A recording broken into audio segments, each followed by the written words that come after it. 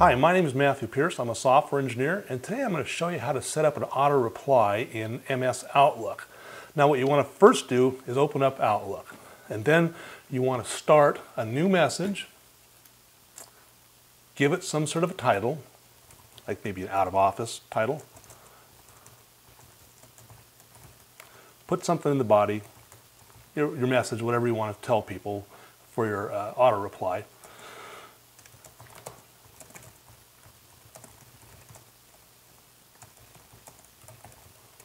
And then what you want to do is you want to save that as an Outlook template. So you're going to go Save As.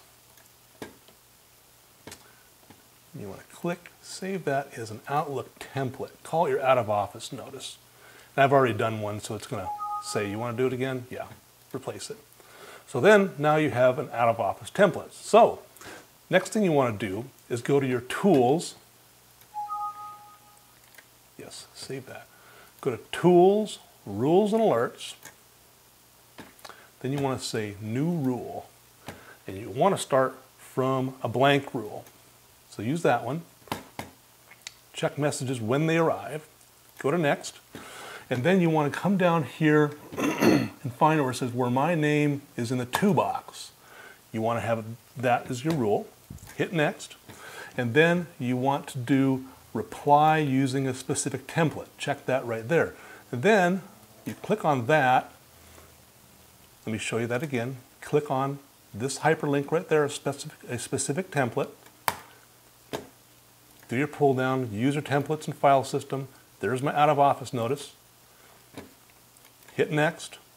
And there's an exception that you want to put on here. You want to do an accept if it's an out of office message. Now it's really important to do this except if it's an out of office message, because you could set up your out of office message to be sent when someone sends you an email.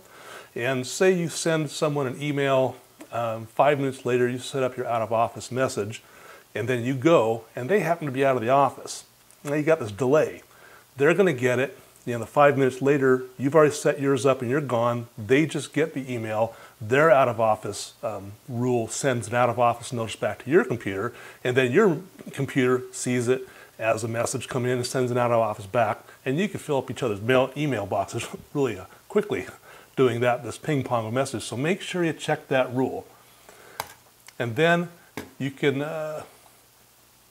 give it a name for whatever you want this rule to be.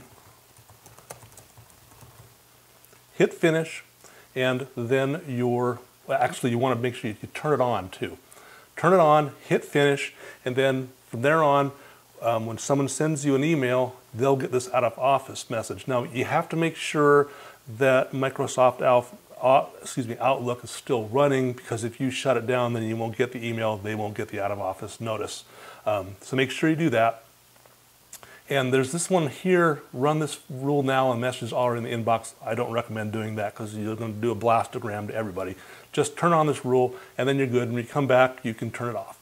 My name is Matthew Pierce. Today we talked about how to set up an auto reply in Microsoft Outlook. Thanks for watching.